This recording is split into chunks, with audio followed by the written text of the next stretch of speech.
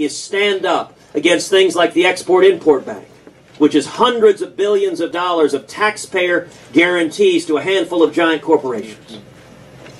Classic example of corporate welfare. Leading the fight against mandates and subsidies across the board.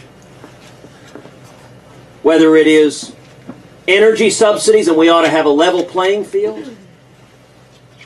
Whether it is things like sugar subsidies, which I would note, another candidate in this race, Marco Rubio, emphatically defends sugar subsidies, says the sugar subsidies are a national security priority.